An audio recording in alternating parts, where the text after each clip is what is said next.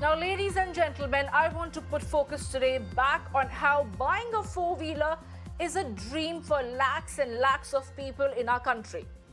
I'm sure most of you plan your finances way in advance, where you are either saving up for a vehicle or accommodating its EMIs in your monthly budget. Buying a car essentially is nothing short of a major milestone for countless middle-class families in this country. It has an aspirational value attached to it. It's an asset that makes you feel confident, and in most cases, it's considered more than just a possession. It also has an emotional value attached to it. But what happens when the authorities seize your vehicle in broad daylight, simply because they can? An asset you worked hard for, paid taxes on just to be picked up and sent to the scrapyard? This is what many aggrieved citizens of Delhi are complaining against. That their overage vehicles are being impounded from private spaces and gated communities. Sure, the NGT order on scrapping overage vehicles should be followed. If these are unfit, polluting vehicles, of course, they should be sent for scrapping. But a due process has to be followed. Simply towing cars away from private spaces without any notice is a clear case of citizens' rights being trampled upon. At Mirror Now, we are running your campaign, Old Car, Not Pay Car, for the second straight week. Over the past 1 week, we have had several residents join our campaign and even call us to share their stories of what they claim has been harassment by the government.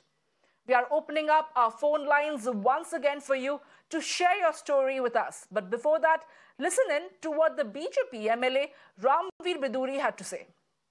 Sir, मेरा सबसे पहला ये सवाल है, हम mirror now पे ये campaign कर रहे हैं जिसमें दिल्ली सरकार की जो ये ड्राइव है, जिसमें 10 साल पुरानी डीजल व्हीकल, पेट्रोल की 15 साल पुरानी व्हीकल जो है उसे स्क्रैपिंग के लिए भेजना था। लेकिन अब जो नागरिक हैं वो ये कंप्लेन कर रहे हैं कि जिस तरीके से ये इम्प्लीमेंट किया जा रहा है, उन्हें प्रायर नोटिस नहीं मिलती है। उसके बाद जो ट्रांसपोर्ट डिपार्टमेंट के ऑफिशियल्स आते हैं गाड़ी उठाने, तो बाउंसर्स लेके आते हैं, जैसे सिटीजन्स ने कोई अपराध कर दिया हो। इसे आप कैसे देखते हैं? देखिए, सैकड़ों लोगों की तरफ से मुझे शिकायतें मिली हैं और सरकार को थानेदारी नहीं करनी चाहिए। सरकार को नोटिस भेजने चाहिए, दिल्ली के चीफ मिनिस्टर को मीडिया को बुलाकर स्टेटमेंट देना चाहिए और सभी न्यूज़पेपर्स में और इलेक्ट्रॉनिक मीडिया पर भी सरकार को ऐड देनी चाहिए, जिससे कि लोगों को मालूम हो सके। घरों से गाड़ी उठाना, सड़क पर कोई व्यक्ति अपने परिवार के साथ यदि कहीं किसी बहुत ज़रूरी काम के लिए जा रहा है, सड़क के बीच में गाड़ी रोककर गाड़ी छीन लेना, मैं समझता हूँ कि ये किसी भी सरकार के लिए उचित नहीं है। And our call-in lines are open. The numbers are flashing on your screen. And right now, I have a caller joining us in from Bengaluru. Dr. Kishan, good evening. Thank you for taking our time and calling us here at Mirror Now. Please go ahead and share your views. Yeah, I have 4 points to make. The first is there has to be a complete review of these guidelines and probably a review by the Supreme Court to take into account car owners above the age of 60 who are retired. Because people who are retired after 60, their economic capacity to buy new cars is limited. The second is the Transport Department of Delhi has to have clear guidelines and norms on how the Supreme Court decision is executed. The third point I would like to make is that if there is high-handed behavior from government officials, this is not going to change until citizens go to the court and the court issues a decision that the compensation comes from the salary and pensions of high-handed officials.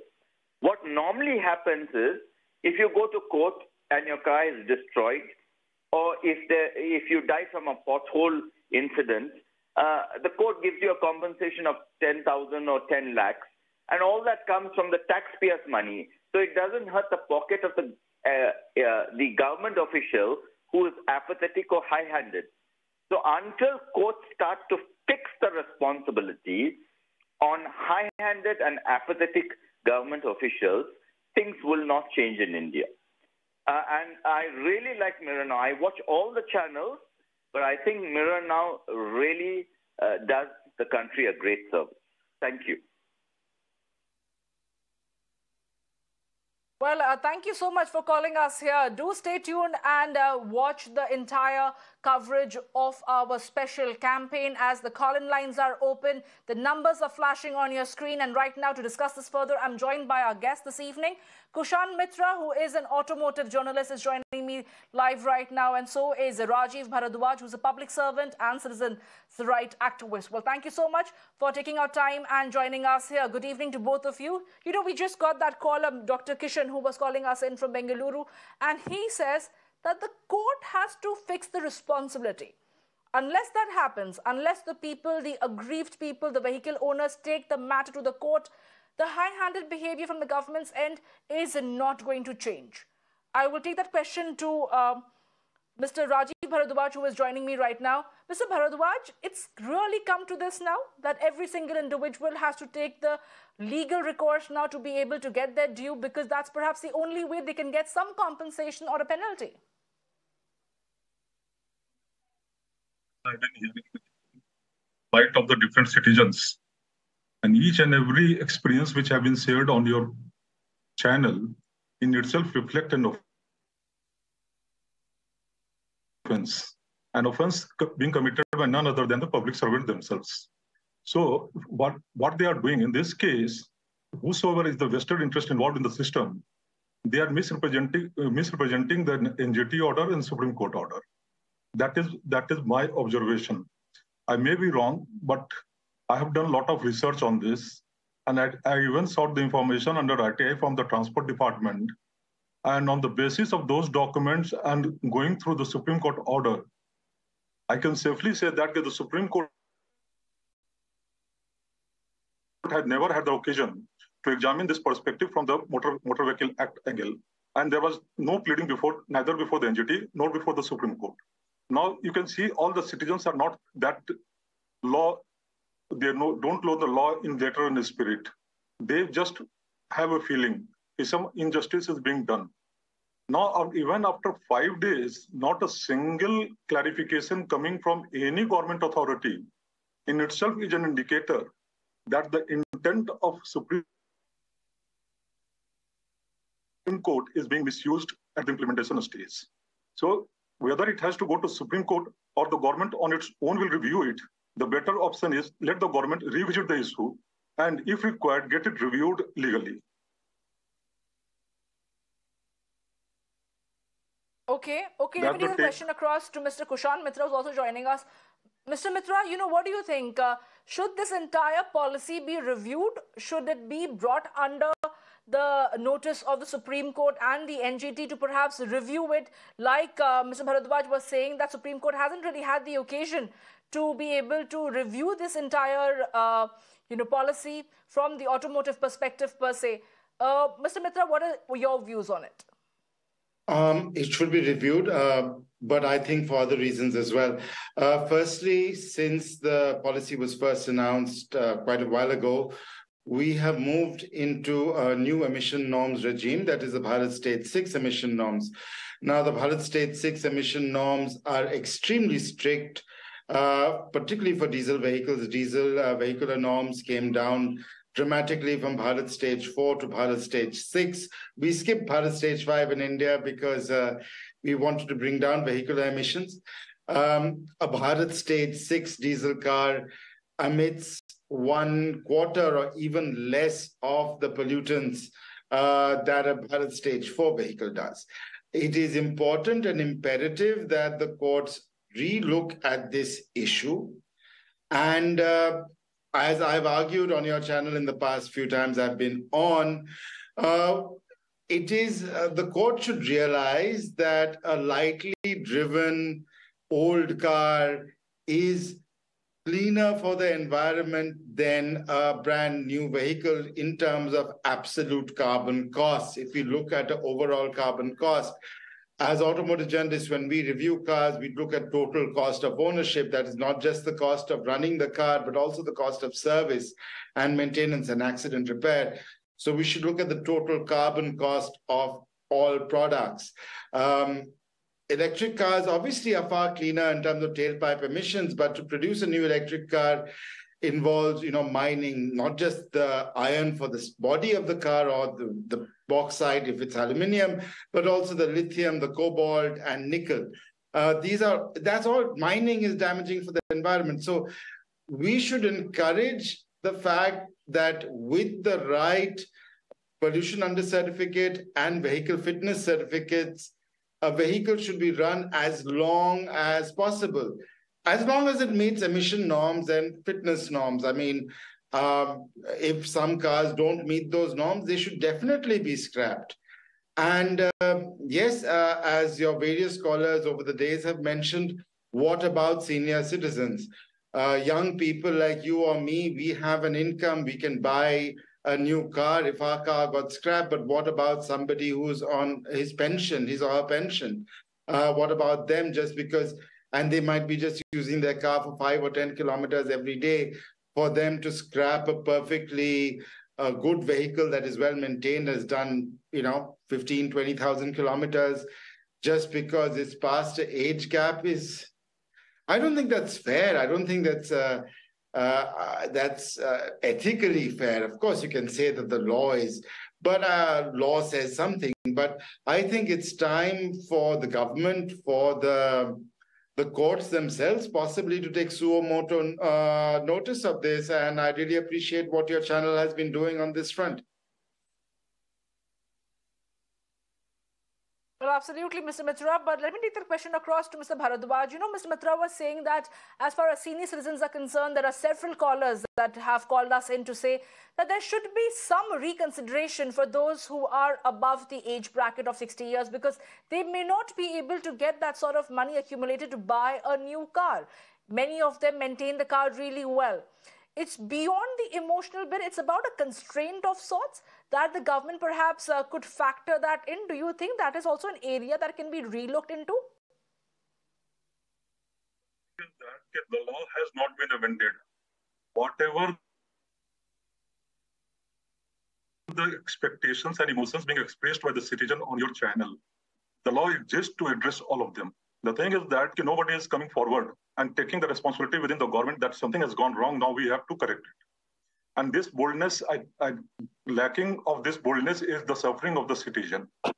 Now, whatever you are telling, even after, see, the 10-year clause is nowhere in the Act. 15 years is the age of the vehicle.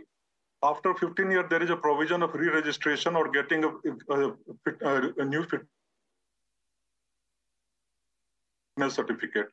If your car is fit, then you will get beyond 15 years. If it is unfit, it will not be given. But arbitrariness, that I will not going to consider your fitness. I'm not going to give you the re-registration. This is nowhere in the law. So whatever is happening, it is purely confusing, and I am surprised why all the legal luminaries are keeping silent. And you cannot expect every citizen to run after the court where their cost of litigation is more than the cost of their car. Why this is coming up? Because of the cost factor. Every citizen, if they are expected to go before the High Court or the Supreme Court, the legal expenses will be more than the cost of their car. And that is where this the high-handedness on what you say, the state-sponsored anarchism is successfully being done for last 1 or 2 years. So whatever you are telling, the law is there. Now the problem is with the enforcement. And the problem is that the government is completely silent on this. Why not the concerned department, the concerned minister come forward and have a debate on this?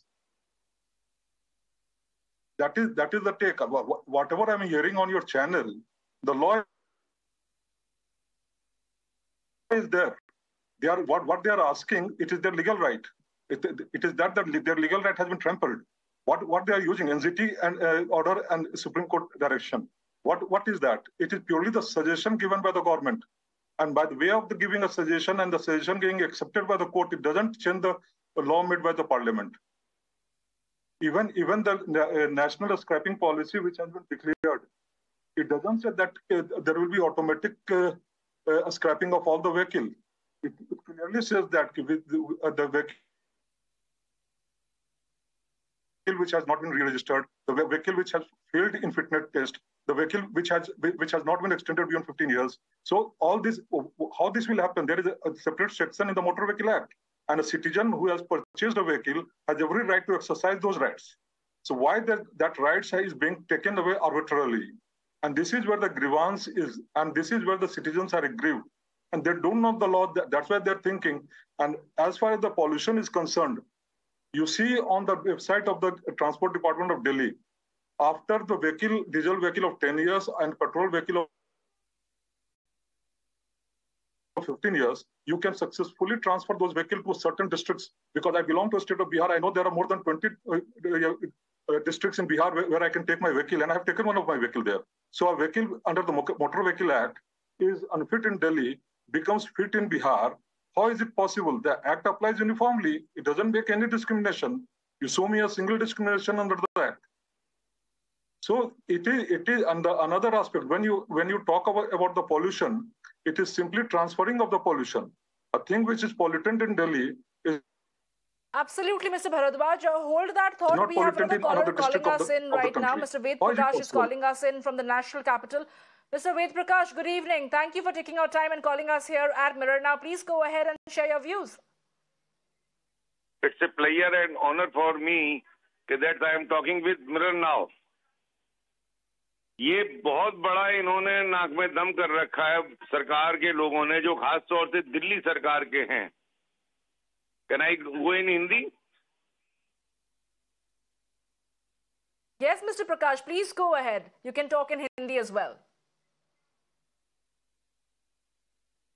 मेरी प्रार्थना ये है, अरविंद केजरीवाल साहब की सरकार ने ये जो जबरदस्ती क्या नाम है गाड़ियां उठा करके जो ले जा रहे हैं, ये बहुत बड़ा एक माफिया है इनका.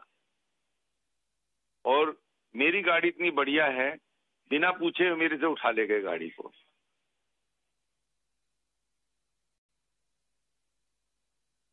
आपको कोई नोटिस दिया था प्रकाश जी? नहीं, मेरे को किसी भी तरह का कोई नोटिस नहीं, कोई बात नहीं. मेरी गाड़ी इतनी बढ़िया कंडीशन में है कि शायद इनमें से कई आदमियों की नहीं होगी जो रूलिंग में है.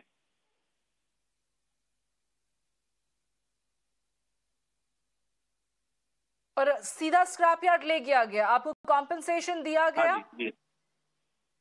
है जी. आपको कॉम्पेंसेशन मिला? सीधा स्क्रैप यार्ड लेके गए आपकी गाड़ी को? नहीं, उसके बाद कुछ नहीं मिला, और उल्टा मेरे पे जुर्माना लगा दिया 15,000 रुपए का. कैसे देखते हैं ये पूरे वाकया को? कैसे देखते हैं इस पूरे घटनाक्रम को?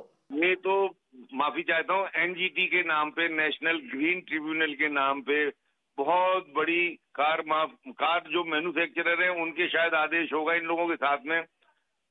अभी हम लोग जो है कोरोना से निकले हैं, हम पे 4 पैसे का भी कोई इंतजाम नहीं है. अब दूसरी गाड़ी लेने के लिए 4 पैसे नहीं है. इनको इस बार थोड़ा सा ध्यान देना चाहिए था कि इस पॉलिसी को अगर लाना ही था तो बहुत जरा आगे करके ले आते.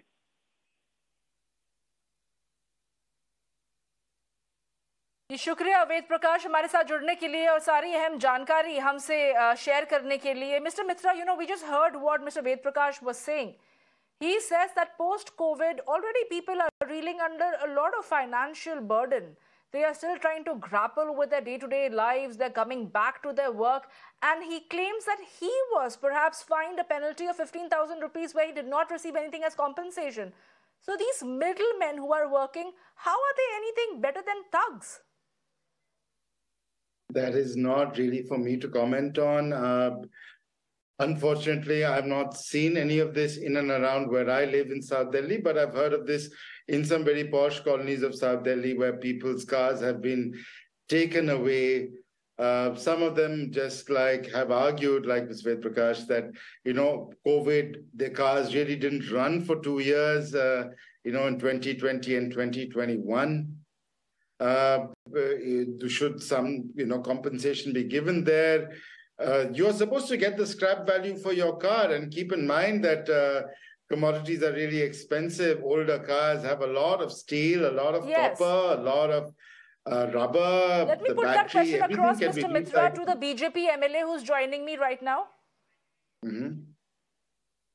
Okay, we'll try and reconnect with him. But yes, please go ahead and complete what you were saying, that Mr. the Mitra. car has a lot of scrap value. And if your car is being towed away, you have at least, no matter what car it is, whether it's a small car or a big car, you have at least 1 to 2 lakh rupees of scrap value in the vehicle. And your vehicle cannot be taken away without giving you the adequate compensation. Even the Vehicle Scrappage Act has that in it. I also would urge the central government, the Ministry of Road Transportation and Highways, to quickly implement the older vehicle rules, because they have been talking about rules that older vehicles past age of 15 years that can stay on the roads by paying a certain fee every year. I see no reason why that should happen. I'm sure people will be happy to pay. Mr. Mitra, hold that thought. I'll have to interject. We have another caller calling us in from the national capital. Mr. Anil Sood is calling us from New Delhi. Mr. Sood, good evening. Please go ahead and share your views. Good evening. I want to suggest one thing here, first of all. When this restriction of 10 and 15-year-old came in, that time we were having Euro 4 petrol and Euro 4 vehicles. Today we have Euro 6 vehicles and Euro 6 petrol, Euro 6 diesel. Then how come there is a pollution, first of all? And something very strange, we are seeing the cars. Now one Airbus pollutes equivalent to 336 cars. Who is checking pollution of aviation? Who is checking pollution of aircrafts? Delhi does not have pollution only from cars. It has got pollution from aviation. It has got pollution from thermal power plants. It has got pollution from national highway, and it has got pollution from marine industry. So they have picked up very soft target. By design, IIT Kanpur is the culprit behind, which has given this false report to the CPCB that yes, aviation does not pollute Delhi, which is 110% false. And CPCB, despite their manual contrary to IIT Kanpur report, has endorsed this. So this whole issue has been created and encashed by Mr. Nitin Gadkari in favor of industry. Citizens do not matter for these politicians. They are guinea pigs. They are not bothered about. But Mr. Sood, we cannot really besmirch anybody's reputation over here without having valid facts in place. But thank you for calling us in. Our call-in lines are open. The numbers are flashing on your screen. Do call us in and share what has been your experience as far as old car, not big car. But right now,